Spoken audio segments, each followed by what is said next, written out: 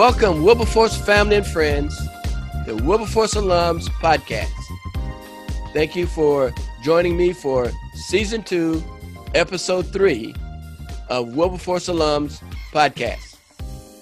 Don't forget to hit that subscribe button and to give us a thumbs up so we can continue to bring you Wilberforce Alums podcast. Now we will get to our guest for this particular episode right after this short break. Thank you and see you then.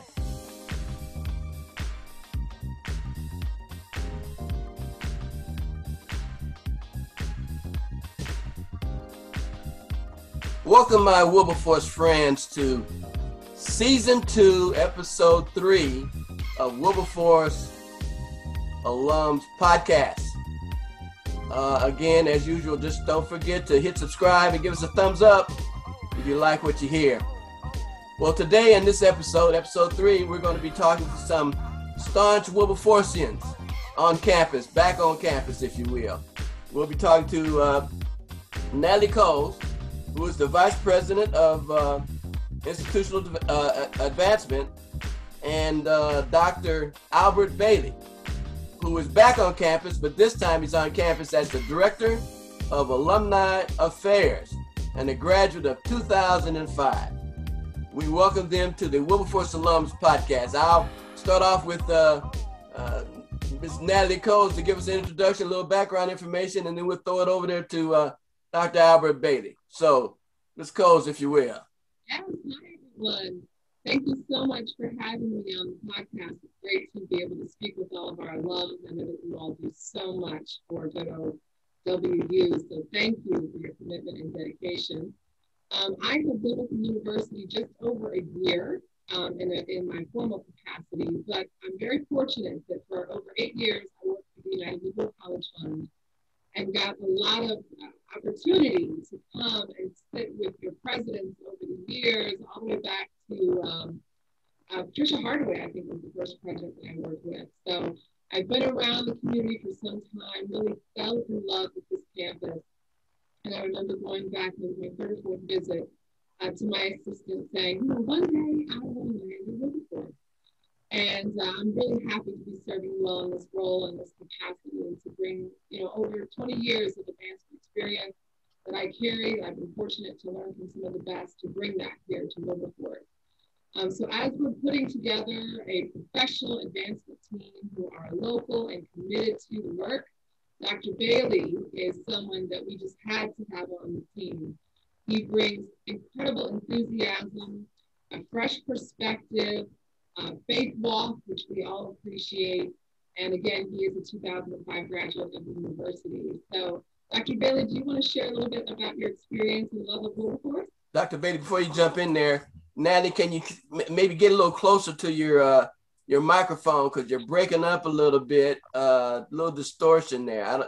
We have new computers thanks to Dominion Energy, as you all know. So I just got mine installed this morning. So I'm sorry if my sound is not exactly as it needs to be. I'll put it closer. Okay.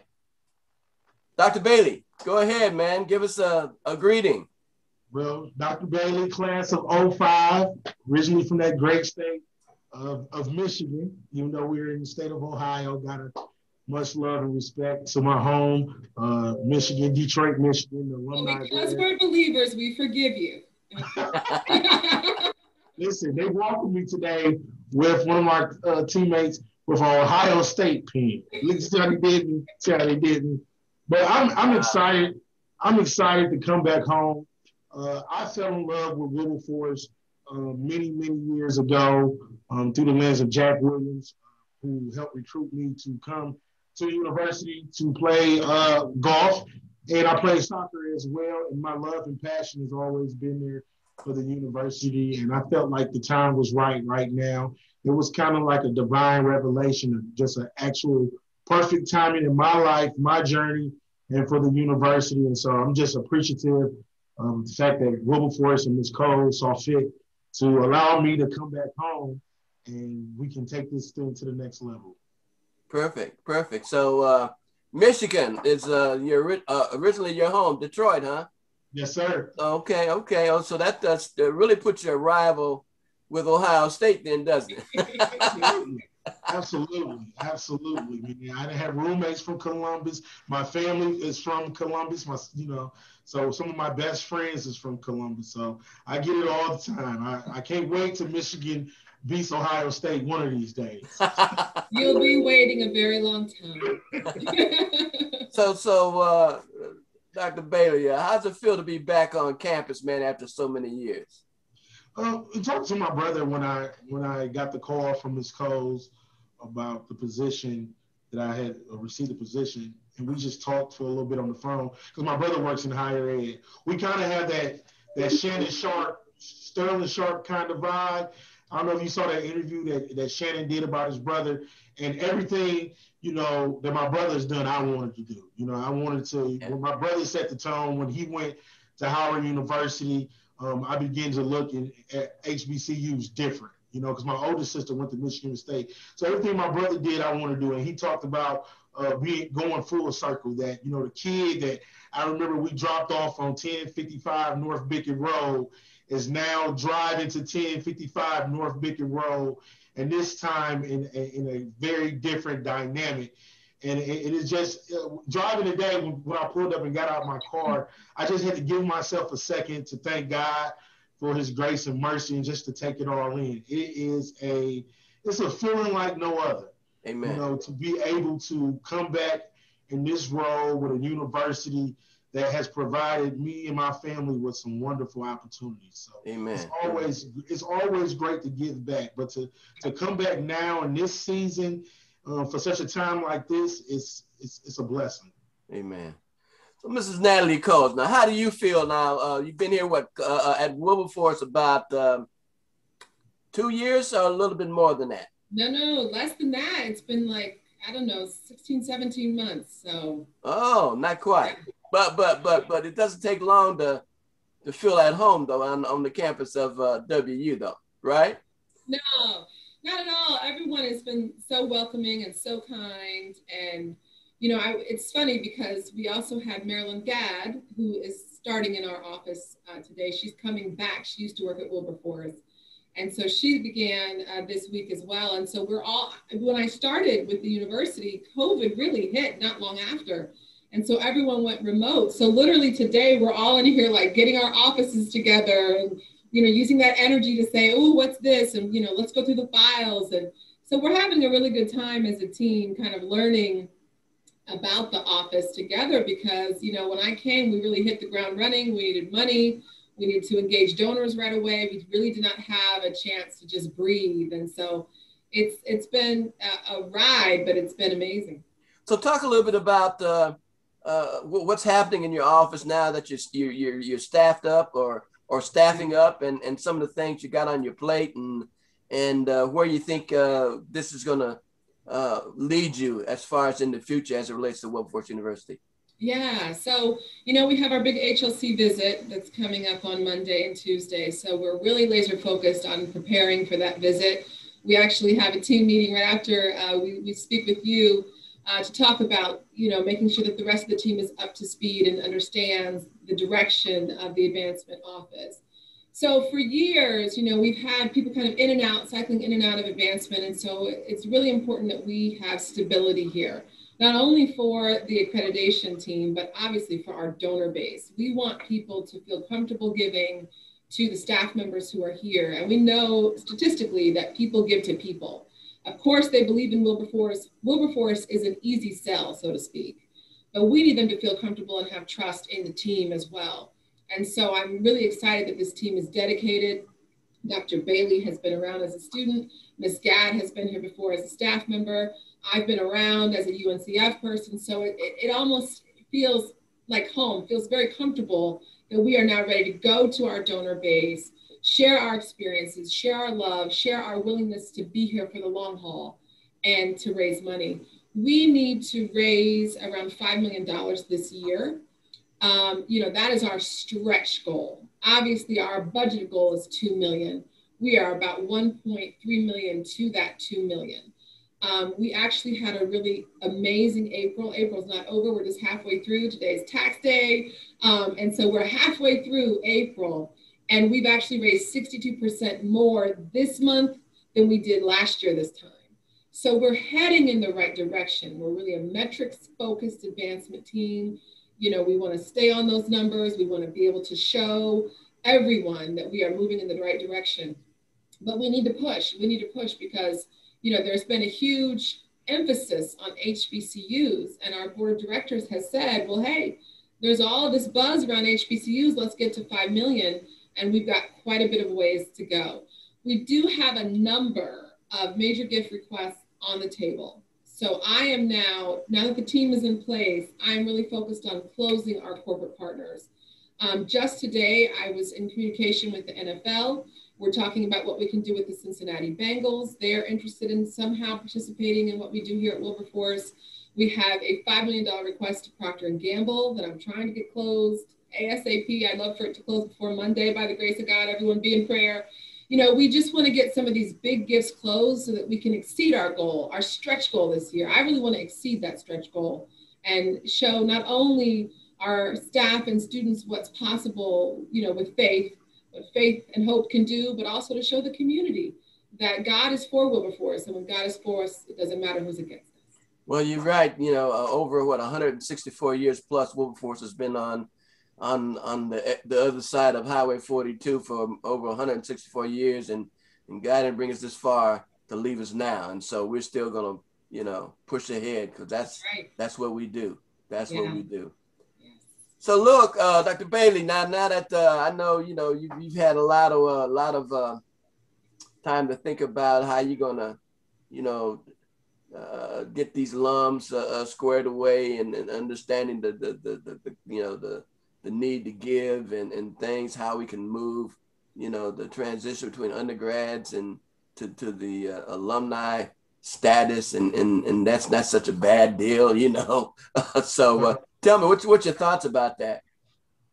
My thoughts is, once the team meets, make sure I understand the vision and direction of my supervisor and the school to really dive in. I have some more meetings set up to meet the people, different alumni chapters. Hopefully I can have some more conversation with you here in the next few days about the connections, the immediate connections that I need to make now, and then council of presidents of these different chapters. And behind the scenes, already talking to the young alumni. The young alumni are getting excited because they see one of their own in a very key position. Ms. Neely did an outstanding job for the university and continues to do an outstanding job for the university. But there's nothing like seeing someone that represents, that came from you, that was in the dorms, in the cafeteria, in your class. So a lot of the conversations I've had with alumni behind the scenes, even some I haven't had contact with in a while, it has all been very supportive. I had a great meeting with my chapter brothers of Phi Beta Sigma a few days ago, and you know, they are starting to come back home and sign up for the National Alumni Association, and they've been sending me copies of their receipts and emails. And I had a conversation the following day with the Zetas. So I went back to my base first, and the Zetas and Sigmas, Gamma Epsilon and Alpha Alpha is 100% behind me. I keep getting messages that they're so proud, and you know, they know that they got to have my back, that, you know, supporting me is supporting the university. Amen. And I just love the messages across the different age groups, that they don't want to see me fail because they know that Wilberforce can do great things. So they want to come back home to the university, and they want to make sure that I succeed, and me succeeding in the immediate is for them to sign up for the National Alumni Association. Great. So that's perfect. That's perfect. Look, you just had to squeeze in that. I did. that Phi Beta Sigma. Just had to squeeze that in, didn't you? All right, man. I ain't mad at you. Hey, man, it's all good. I ain't mad at you. It's all good. That's what we got to do, man. We got to pull together, work together to make this thing work. And absolutely, only way we can do it is get on the same path, you know, regardless of those colors, you know, get on that same. Yeah. So yeah, you know, the Alumni Association certainly, you know, depends a lot on your office, and certainly here, you know, we depend a lot on Natalie Cole's office, especially here lately, staying connected with us, and that's important to the Alumni Association, to make certain that we got an inroad to what's happening on campus, and certainly we'll be feeling a lot better when we finally get through this COVID-19, where we can actually get back on campus and press the flesh, if you will, so that we can get that vibe and that jubilation back as it relates to being on campus. And I look forward to that. It's amazing that it's been, sometimes hard to believe, it's been over a year, where I've been shut in, So hey. So now, are you back on campus, or are you still doing the back and forth kind of thing? Me? Yes. I'm on campus today. Yeah, I'm on campus. I'm here Tuesdays and Thursdays right now. Okay. So we all kind of take a day to have good coverage, and we have our team meetings scheduled for Wednesdays, remote. So we're still kind of doing both. It's a hybrid right now. But I'll tell you, when you were talking about getting back together and getting on campus to have that feeling again, that's really the feeling I think we all had in the office this morning, just being together and seeing people. And, because we've all been working remotely, you get a little disconnected from the energy. So it's nice to have the energy in the room to help kind of move. No, it makes a lot of difference, and it's surprising when you can't do that, just the effect that it has on you individually. It really does. I was glad to hear, though, that we're trying to make some inroads with some of these professional athletes. It seems to be the buzz around the continental United States, looking at what's happening in Mississippi and in Tennessee. And so, yeah, it's time for us to kind of make those kind of contacts, but more so, we've got to do all that we can to make the contact and bring about awareness about Wilberforce University. And that's one of the purposes of this podcast, is to profile what's actually happening on campus, as well as profile alums who have walked through the doors of Wilberforce University and doing exciting and great things in their communities and helping others. And that's what we're trying to do, because that helps us to just promote the name of Wilberforce University, as well as so people can see, who we're turning out of this university, who are the great people that are coming out of Wilberforce University that are doing great things. And that's one of the purposes of this podcast. So if I could just say, that is interesting that you say that, because just today, sadly, I'm not sure if the entire alumni community is aware, we had a special chapel service for a student here who passed away this past weekend. Okay. William Easton was a senior. He was getting ready to graduate. We will be honoring his life at our commencement, but we, of course, wanted to have a special service today to honor his life and to allow his professors, and he was a member of Kappa Alpha Psi, to allow his brothers to, just kind of grieve and to have that moment with our students and staff. We do have an amazing history and legacy, and we talk about that a lot. But we also have really, and it hit me today, amazing students, individual students who, may not run a major company, right? But they are amazing students and amazing people. And so I cannot wait to get donors back on campus to meet our students one-on-one. I learned so much about this young man, and his life really impacted our faculty and staff in a way I was ill-prepared to receive. So, we're fortunate, we're blessed, but please do allow the alumni community to know that we have had to say goodbye to one of our own this week. Okay, great. I didn't know that. I'm glad you mentioned that to me. So yeah, I'll pass that on. And being a member of Kappa Alpha Psi myself, I didn't even hear it through the fraternity. So I'm glad you mentioned that to me. Yes. Yeah. So at this point though, how is it looking as it relates to enrollment and recruiting coming into the fall this year?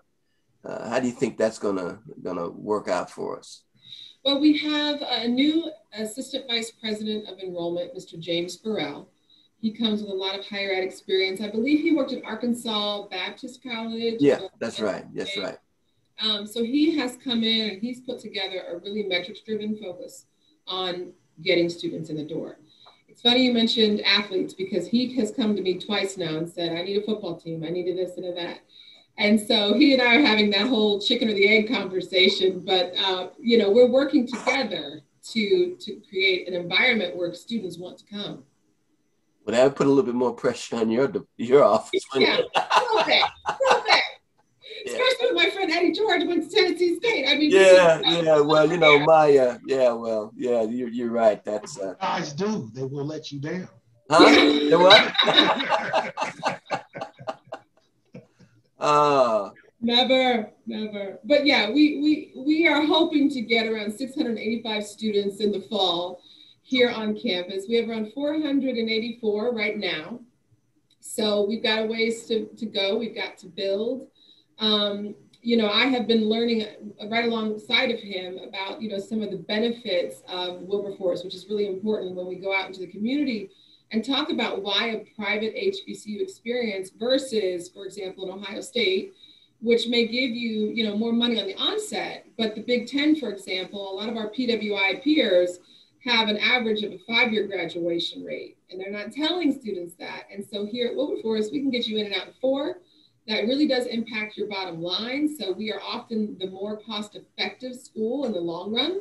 So, you know, just kind of learning nuances like that I can share not only with the donors, but that Mr. Burrell can share with our students to make certain they understand the real value and impact of an HBCU education like Wilberforce. Yeah, no, you're right. You're right on. And you know, and when you mentioned about donors getting to know the students and spending some time on campus, I think that's something that really will go a long way, because I think, you know, when you look at the students that have come through the doors, even going back to my time, just about everybody I know that came through Wilberforce and those I've met and dealt with in the Alumni Association have become very successful individuals, you know, and it's all because of that foundation that they got while they were, you know, at Wilberforce University. Now, you know, a lot of people say, well, there's not much you can do at Wilberforce but study.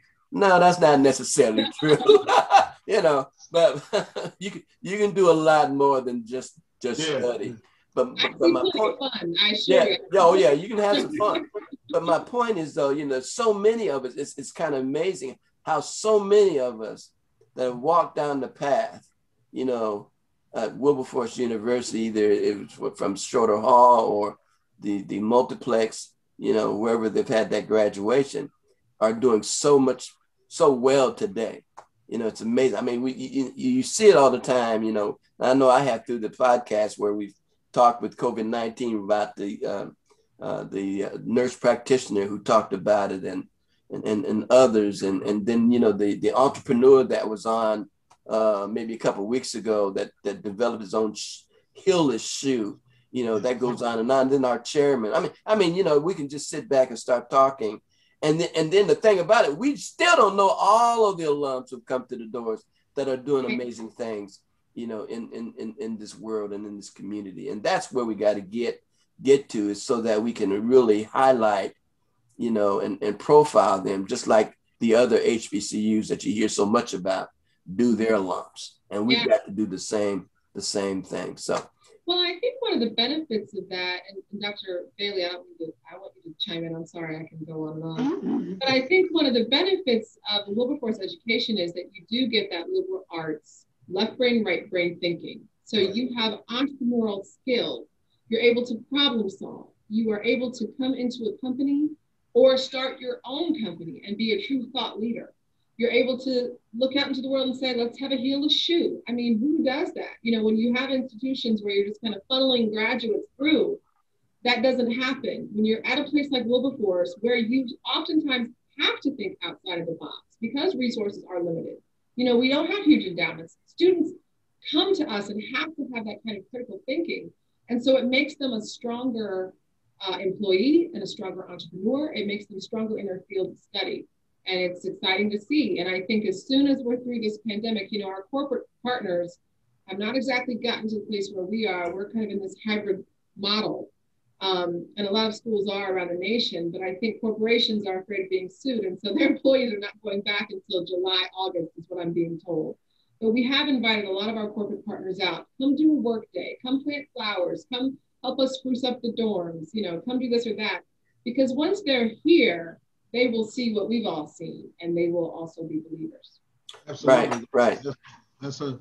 That's a great point. It's totally different when you can put somebody up front, on the property, on the land here at the beautiful campus to especially dive into the culture and meet with the students and the staff to get that feeling, to get a true sense of what's going on. It can change the minds and the hearts. And back to the alumni, it's a generation of young alumni too that I would love to connect you with, Brother Stafford, that are doing some amazing things. We got a young man, Monte Washington, who played here basketball, and he's on the show called Brothers on BET, Tyler Perry show.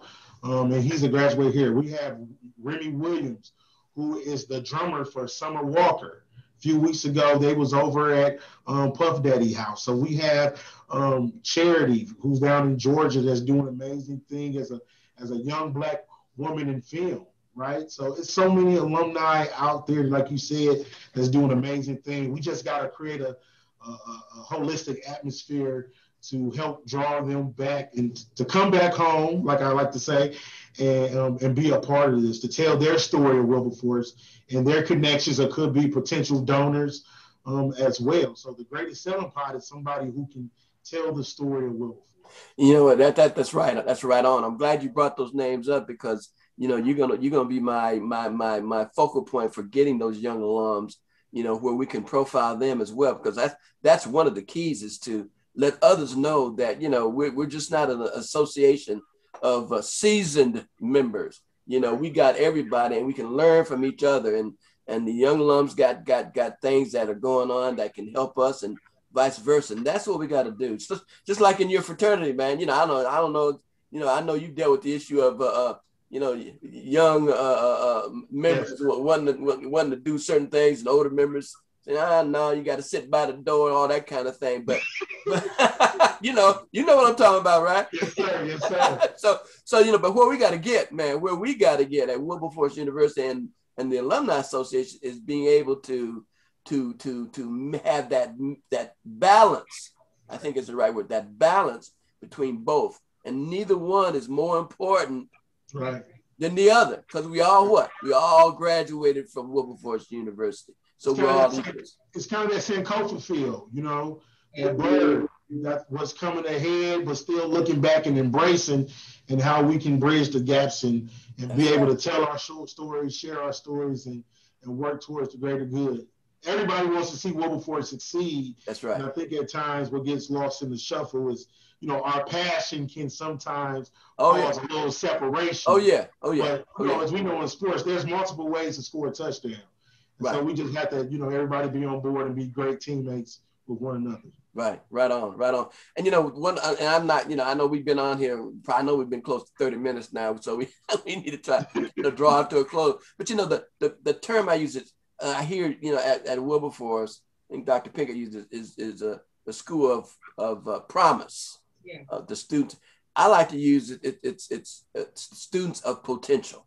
Mm-hmm. And what Wilberforce does is they pull that potential out of those students, where they recognize that they can contribute and they have something to offer the world. And that's what Wilberforce University does so well, so well. Absolutely, because I was dropped off and, I had great potential. I was really rough around the edges, and it took a Carol Bernardino, it took a Alfreda Hughes, it took a Jack Williams, it took a few other people to, get me together, straighten me out, and different things of that nature. So I owe a lot to those Moses Griffin, yeah.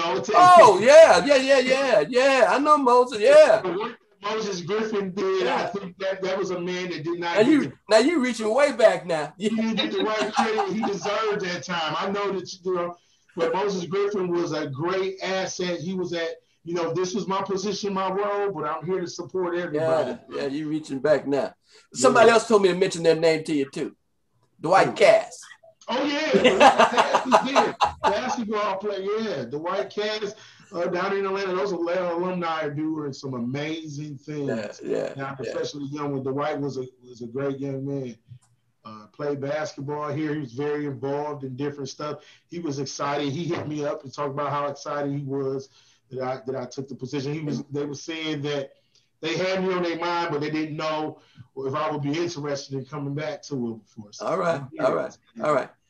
Well, Wilberforcians, we've been visiting here with Mrs. Natalie Cole, Vice President of Institutional Advancement, and Dr. Albert Bailey, the new director. Amen. The new director of Alumni Affairs. Okay, y'all alums who will view this podcast, make sure you log in on them, sink in on them, because that's the man that's going to be working with us primarily as we go down this path of Alumni Association. So, in parting, before we leave, give us some parting words. Natalie, if you'd start, and then Dr. Bailey, as we conclude, anything you want to leave with the alums or the students, whatever, Well, I would just ask, honestly, for your prayers.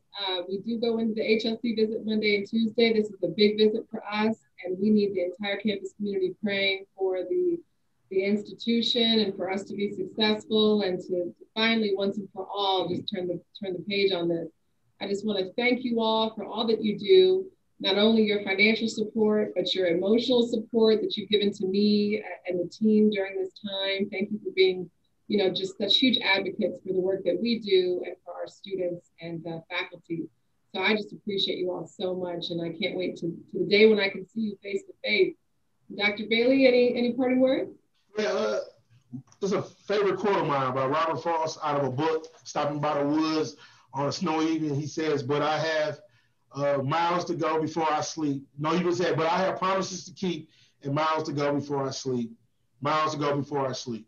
And in that story, that word he wrote, he didn't talk about where he was going, but he knew that he couldn't stop where he was at. And so, alumni, it's time to come back home. We have a job to do. We can't sit on the sideline. We need everybody in the game because we have promises to keep that we took, those vows, that oath at graduation when we stood up wherever you graduated from, and we made a promise to uphold Wilberforce University in all things. So we have promises to keep. Amen. Amen. That's all I can say. Look, I appreciate y'all spending some time with me. It's been great. And let's keep it in the middle of the road. God bless you and much success as we move this university forward. Thank you, and we'll see you later. God bless you. Thank you.